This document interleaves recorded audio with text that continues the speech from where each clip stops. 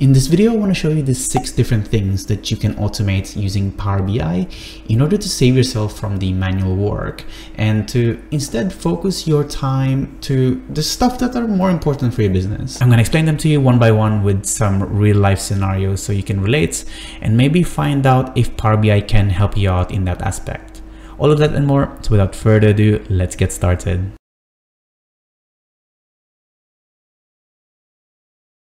My name is Fernan and welcome to the Solutions Abroad YouTube channel where we cover tips, tricks and best practices when working with Power BI.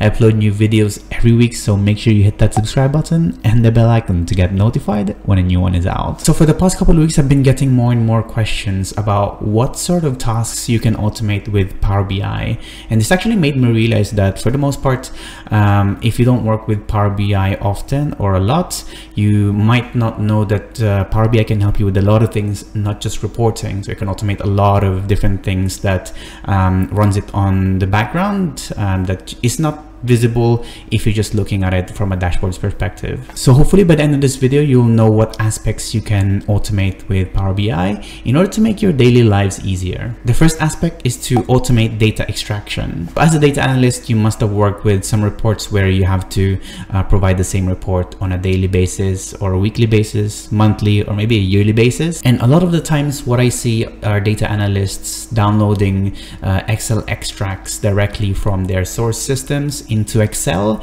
and the Excel is what they're using as their source data for their Power BI. Maybe they do it in Power BI or maybe they do it in Excel.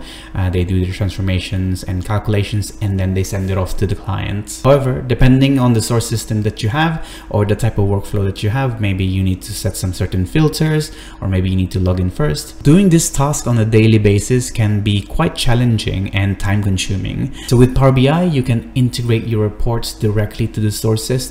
So you don't have to do this manual extraction if you don't need to, and you can refresh your data in your reports with a single click of a button. Power BI supports getting data from a plethora of services, online services like Zendesk or GitHub or a SharePoint folder, you name it, and most likely they have it. If you're unable to create an integration between Power BI and your source system, and you definitely have to get these data into an Excel or CSV format for you to report on, don't lose hope, because depending on what kind of available features you have in your source systems, if it can be sent automatically to you via email, you can use Power Automate to kind of fill in the gaps and automate those processes. I've actually covered this exact same scenario in a different video, so I'll leave a link in the description box below or somewhere here. It will show you how to set an automation that will get this data from an email to a SharePoint folder where your Power BI can collect it, which automates the whole process. The second thing that you can automate are the data transformations. If you have repetitive tasks that you do on your data, like cleaning it or transforming it, you can actually use Power BI to automate these for you. From simple tasks like renaming your columns or deleting columns to things like pivoting your columns or maybe adding some calculations or doing VLOOKUPs.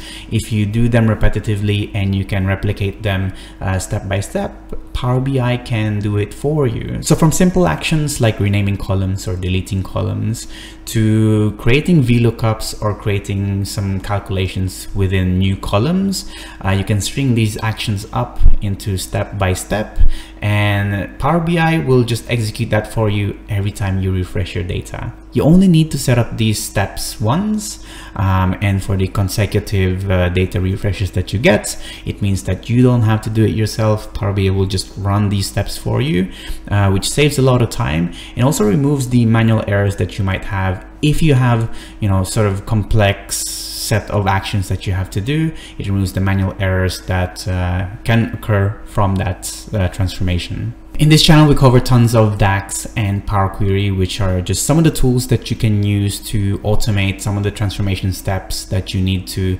clean up your data or create calculations based on your data. So if you're interested in these types of videos, go check them out. The third aspect that you can automate are your visuals and your insights. Power BI provides tons of visualizations that you can use with your data, but where Power BI truly shines is with its AI-assisted visuals that turns your data into insights automatically. Some of my favorites are the Q&A feature, which lets you ask questions to your data using natural language. Another one is the key insights, which uses clever algorithm to determine what causes a metric to go up or down based on what data you feed it. And also smart narratives, which explains your data in natural language, finding things like trends and correlations to your data. I covered all of these AI assisted features in separate videos, so if you're interested in learning on what they do separately, go check out those videos. The fourth aspect that you can automate is the sharing of your reports. Now, what I've seen quite often are reports attached to emails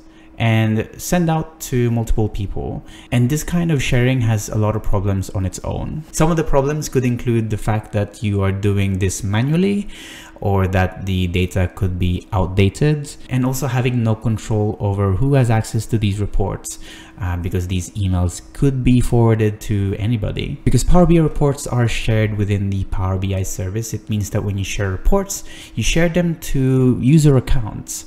And with this type of sharing, it means that you can control who has access to these reports, what type of access do they have, and who they can forward it to. This gives you better control over who sees your data and who sees your reports.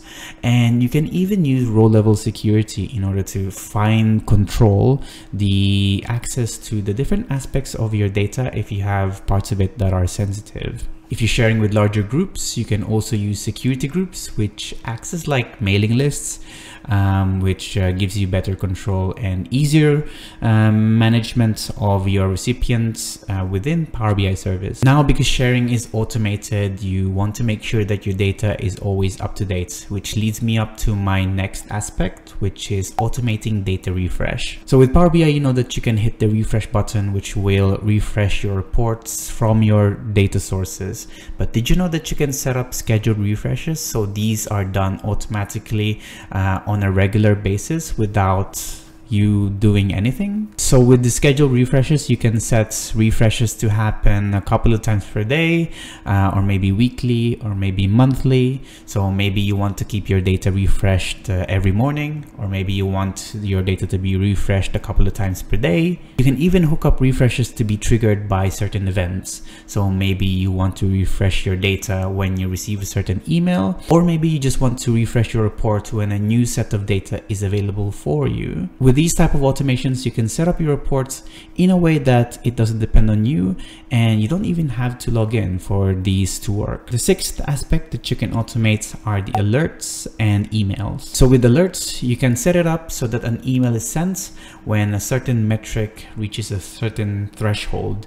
So maybe you want to be notified by email if your target goals have been reached for the day, or maybe you want to track your satisfaction ratings with your customers and you want to be notified when this threshold is reached. You can set alert emails so you are notified or your colleagues are notified when certain scheduled refreshes fail. You can even set scheduled subscriptions so your clients receive an automated email on a regular basis with the reports attached.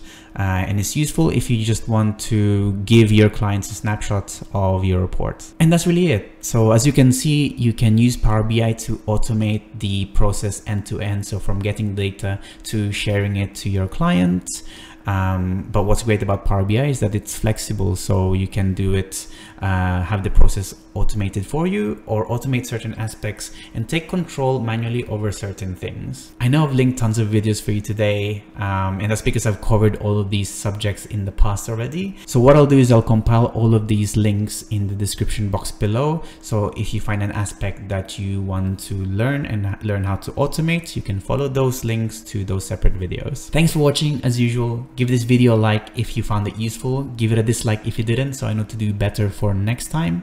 Ask your questions in the comment section box below so I can help you and you can help others. If you really enjoyed this video, we have a Patreon page where you can support the channel and get exclusive perks like early access, demo files, and credits at the end of these videos. Thanks again for watching and see you in the next one. Bye bye.